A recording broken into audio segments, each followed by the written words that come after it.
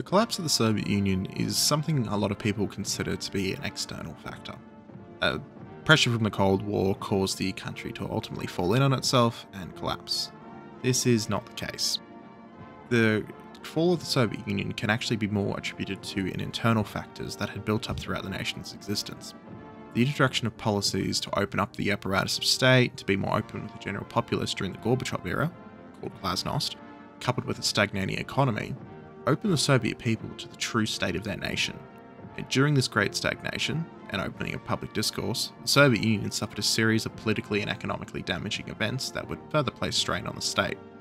Following all of the events that occurred, the Chernobyl disaster, the Afghan war, which is a mess in itself, and more, the Soviet Union was doomed to fail. It was not coming back. It was quite literally a house of cards that had fallen in.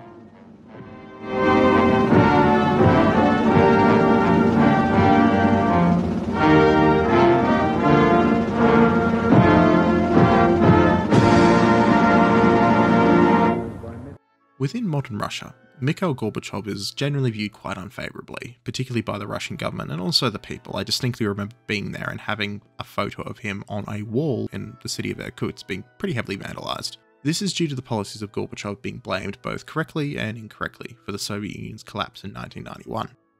The Soviet Union inherited by Gorbachev on the death of his predecessors, though, was in a dire situation. The economy was stagnated, poverty was on the rise, alcoholism was basically Tuesday, and crucially, a very expensive, unpopular war was being fought in Afghanistan. In 1985, Gorbachev actually gave a speech in Leningrad where he publicly admitted to the Soviet people and effectively the world that the economy had stagnated and it needed reform. He spoke openly about the human factor and he introduced policies and reforms known as, this is a fun word, nope, I'm putting it on screen. Not bothering, putting it on screen. The idea was that through restructuring, perestroika, and transparency, glasnost, the Soviet Union would be able to evolve and survive into the modern world with new political thinking, commercialization, democracy, all the fun stuff. These reforms, though, well, they were a bit different to the Soviet policies of the past. A clear indicator of how much the Soviet Union really changed under Gorbachev was the fact that he was heckled publicly by the people. The smelly individuals were able to talk to the General Secretary.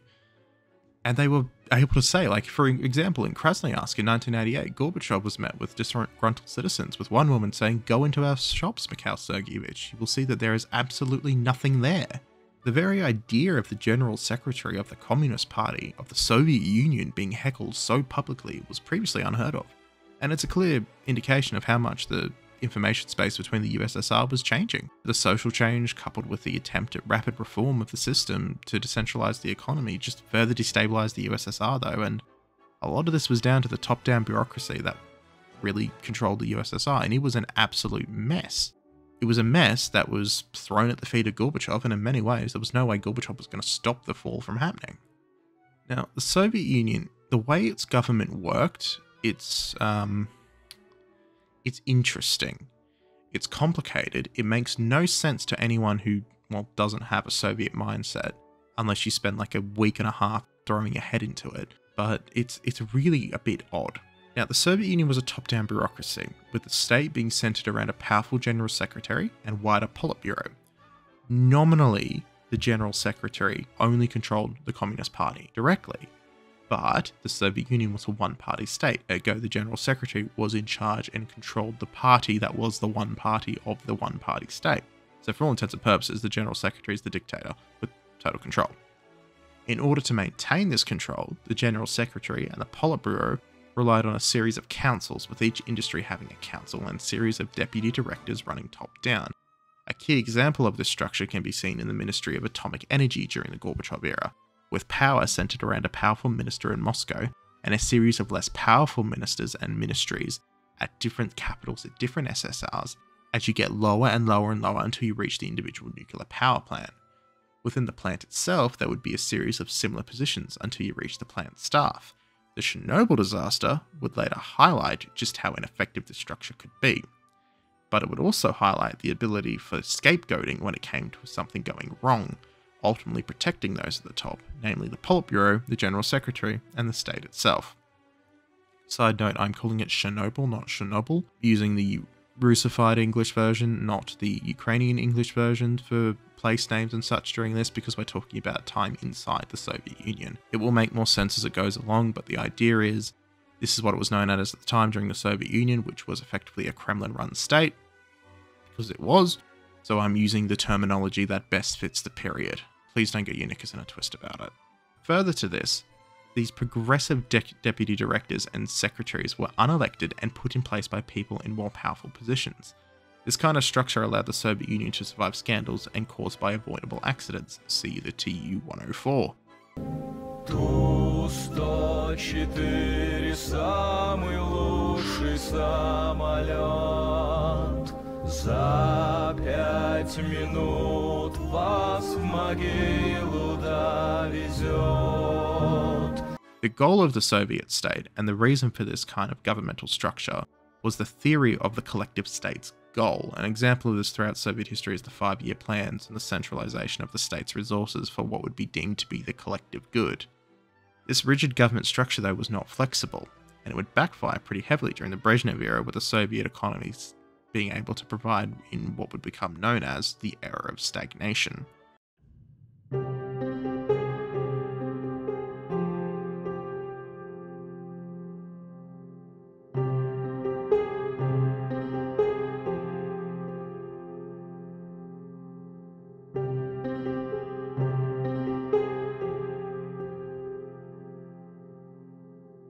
Now, after Stalin kicked the bucket and did the world a favour in 1953, the Soviet Union went through a period collectively known in the Western world as the Khrushchev thaw. This period saw an end to the extremely repressive policies of the Stalinist era, and the thaw also included fiscal reforms that would greatly benefit the Soviet economy. For example, they actually got a minimum wage during this period, and media, arts and culture were allowed to be developed further.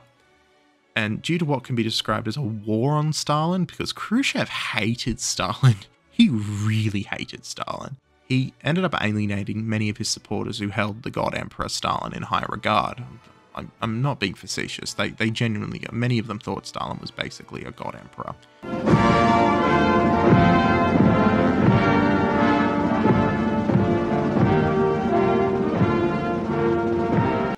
One of these people was Leonid Brezhnev, who ousted Khrushchev in '64 as the leader, and although initially the Soviet economy would prosper, the reintroduction of Stalinist policies and the end of Khrushchev's thaw began to inhibit the USSR's economic growth. The slowing of the Soviet economy, coupled with the birth of a gerontocracy, old people running the place, that's what that means. It just means you just have old people and not young people. It's the US Congress. Within the Soviet Union, it furthered the lag being experienced by the USSR against its Western adversaries. Now, Brezhnev had a bit of a different way of reacting as well when people tried to not be communist. He was a big fan of turning everyone into a bit of a pink mist.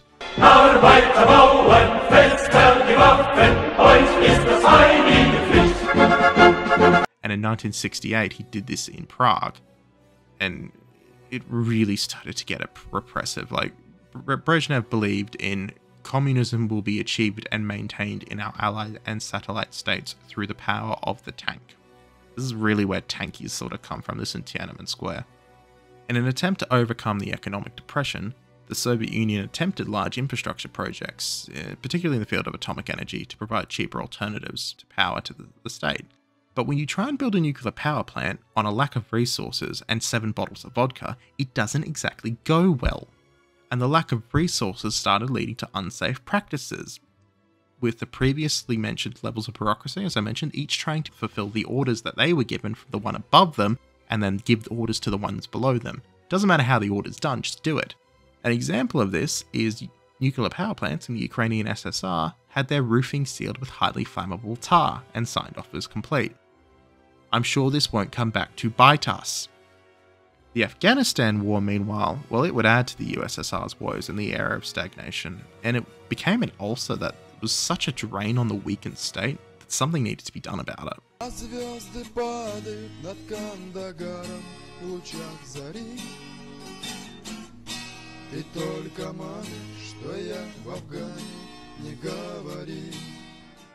Now, the Soviet-Afghan War lasted just over 9 years, from 1979 to 1989. and it was a tremendous strain on Soviet resources, and it shattered the idea to the Soviet people that the Red Army was an invincible force. Partially because those people in the mountains somehow managed to get Stinger missiles and it sort of upset the balance of power. But the propaganda surrounding the infallibility of the Red Army, it had been in place since the Great Patriotic War, and you can still see it today. Like the amount of people who genuinely think Russia has a powerful army and it's amazing and it's the best thing in the world and they won World War II single-handedly, it's almost as annoying, and I say almost as annoying because it's not as common, as people who think that the United States won the war by itself. Like, we're almost at that level. But the propaganda surrounding the infallibility of the Red Army is mental. And the tremendous casualties and increasing brutality of the Soviet campaign, it came to the forefront of the Soviet information space. And the transparency that Gorbachev brought with him really allowed the size and scope of Soviet casualties in that war to be public knowledge, with the dead and wounded numbering between 80 to 90,000 young men. And the war became increasingly unpopular in the USSR and extremely costly. I just want to point that out. In 9 years, 80 to 90,000 deaths. Good job, Putin. You beat the Soviet-Afghan war. You absolute mad lad. You beat the Soviet-Afghan war for horror. Good job. One of the tactics employed by the USSR during the Afghan war was to avoid casualties. It was common to just scorch the entire earth where the enemy was. This didn't exactly gel well with a lot of the men involved in the conflict, and folk music began to take place again. The Soviets often express themselves through folk music. It's quite interesting, with this one being a particular winner.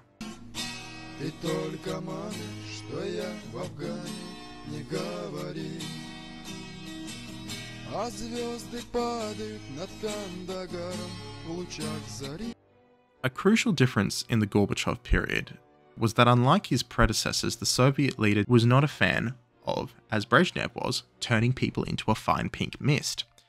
In this sense, the policy of glasnost actually damaged the USSR's stability, because people actually sort of started to realize that, hey, I can protest and not die. This is pretty amazing. And these accumulating factors, both social, economic, really resulted in the Soviet withdrawal from Afghanistan in 1989.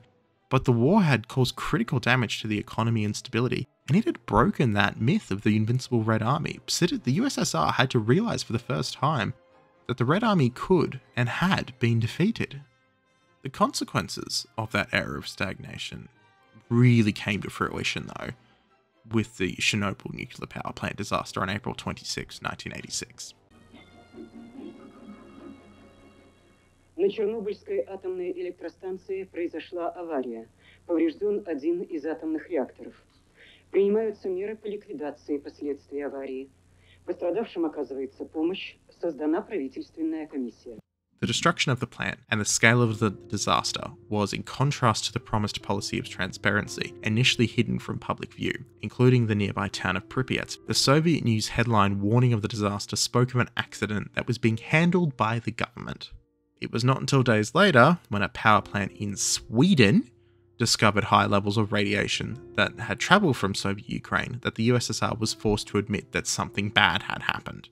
The plant director Brukhanov was given the order to build the plant within an allotted time frame and to provide a certain level of power to the grid. Brukhanov wasn't a nuclear engineer.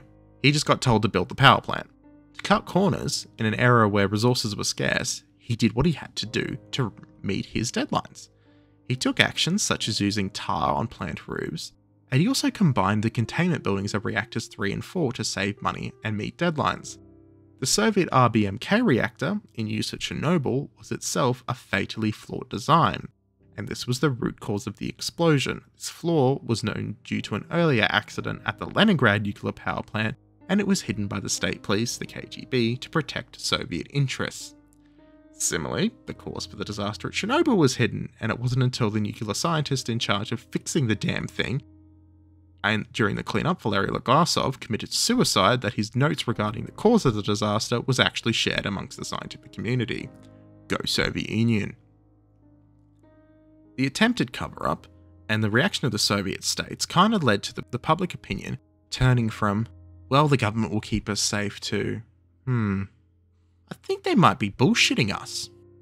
The simple fact about Chernobyl was that the Soviet economy couldn't handle it.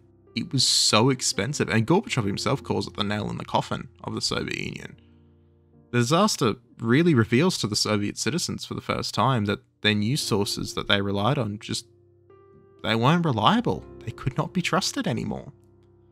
And this is where we get to the weird part of the internal collapse.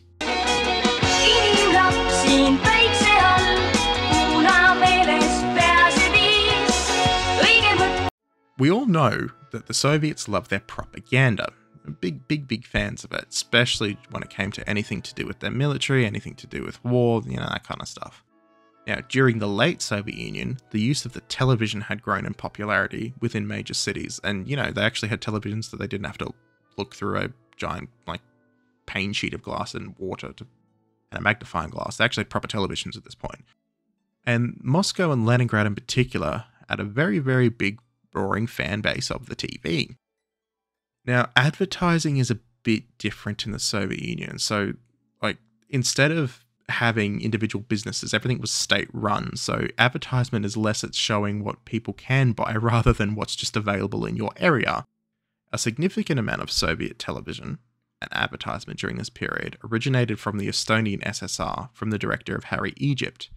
Egypt's advertising showed the ideal Soviet lifestyle, which is very much based on propaganda that in the real-life Soviet Union was comfortable and prosperous and was amazing. However, he also did some weird stuff like the chicken ad.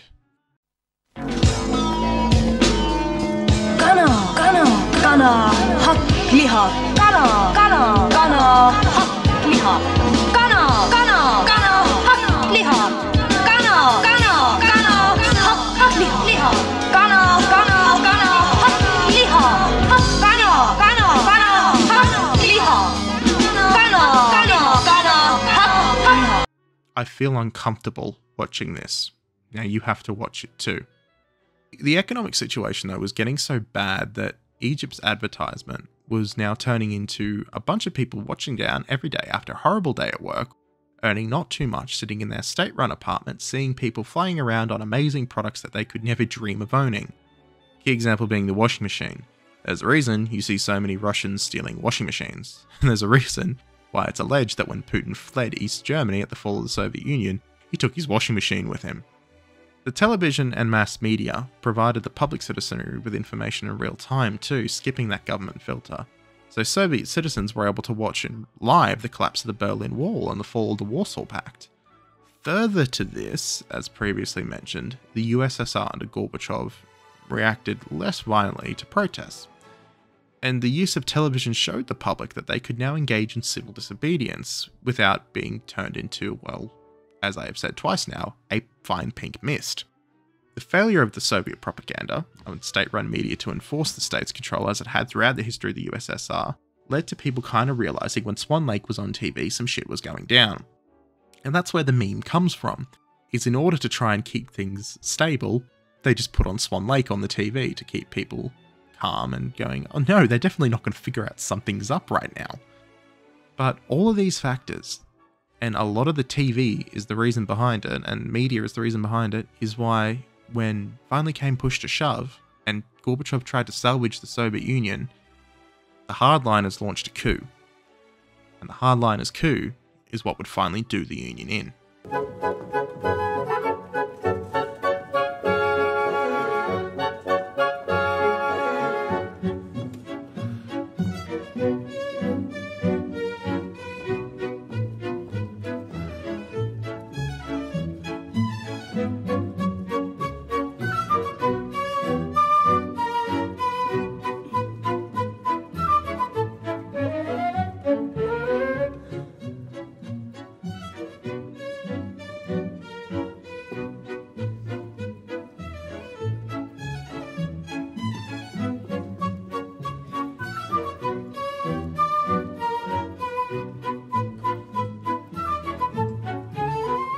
In a really last-ditch effort, in an attempt to salvage and restructure the Soviet Union, Gorbachev's administration planned and proposed the New Union Treaty, which would have decentralized much of the power from the USSR from Moscow, and devolve the power to member states. Think like European Union with a bit more connections. The military is all connected, the states a bit more independent though. It's a bit complicated, and it doesn't really matter because it never got signed. Because on the 20th of August 1991, Soviet hardliners, horrified at the thought of having to give up any power whatsoever, launched a massive coup. Side note, one of the funniest things about the New Union Treaty was the new name of the Soviet Union. So for example, instead of Union of Soviet Socialist Republics, they were considering Union of Soviet Sovereign Republics, just to keep the name USSR. They also considered Union of Sovereign States, and a few other interesting ones as well.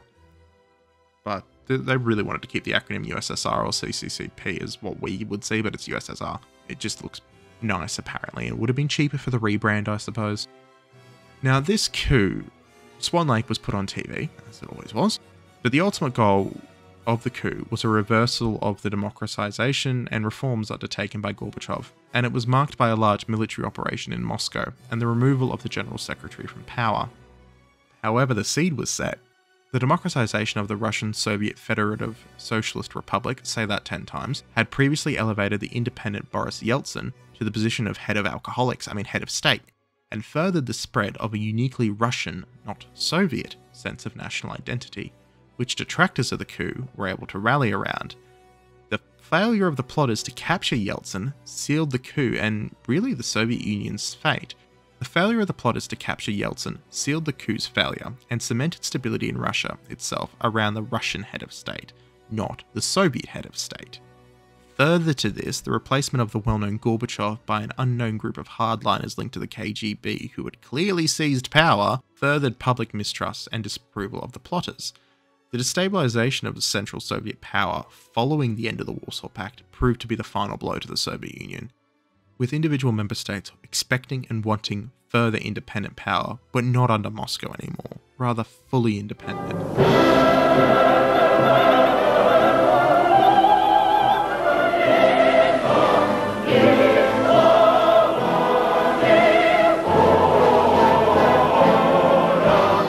August coup, therefore, accelerated the internal collapse of the Politburo and the General Secretary's power, and the fall of the Soviet Union at this point, it was just a matter of time. It was a foregone conclusion. Now, after the August coup attempt, major parts of the Soviet Union were moving towards independence. The Ukrainian SSR had, in the years leading up to the collapse of the USSR, had a growing movement for independence, and the relaxing of restrictions and censorship under the Gorbachev regime assisted this movement. In 1990, the officially banned Ukrainian nationalist song and soon-to-be national anthem of Ukraine was performed in a large concert hall in the city of Lviv. The August coup cemented this movement's progress, and Ukraine, along with Azerbaijan, responded to the instability in Moscow by moving towards independence. The Baltic states, meanwhile, including Moldova, Georgia, and Armenia as well, completely rejected the idea of the New Union Treaty in principle at all and demanded total independence before it was even signed. The rejection of the treaty by the coup and the core member states of the USSR truly signaled the end of the Union. Concurrently, in Russia itself, the adoption of national symbols such as the tricolour and the eagle by an independent, non-communist government chosen by the Russian people in what was effectively a free and fair election assisted the birthing of a distinctly Russian identity, away from the Soviet identity. The rejection of the New Union Treaty, coupled with the existing national movements against communist rule, really set the conditions for the member states in the Soviet Union to reject Moscow entirely and to seek independence. By adopting non-communist symbols of nationhood, electing independent officials, and by choosing their own paths, these countries were able to leave the Union, and with the centre, namely Russia, unable to hold any longer, the USSR's collapse was now unstoppable. To put it frank, the USSR fell internally. The external pressure faced by the Soviet Union during the Cold War required that strong internal structure to maintain the USSR's position at the head of the Warsaw Pact, and to hold together the individual socialist republics. While the August coup, while in many ways responsible for the dissolution of the Soviet Union, was merely a consequence of decades of increasingly weakening economic strength, and the failure of the Soviet political system to effect reform and change in any timely manner, well, it really sealed the Union's fate. Although certain levels of détente were achieved with the United States, the cost of maintaining an immense bureaucracy and military force was just too much for the Soviet Union to bear, and the public perception and belief in the Red Army's strength was shattered after the defeat in Afghanistan. These cumulative effects of the economy weakening, faith in the public system being weakened, and further heightened by the Chernobyl disaster, really laid bare to the public this state that the Soviet Union was in, and it collapsed based upon this weight. It truly was a case of it got so heavy that it fell in on itself.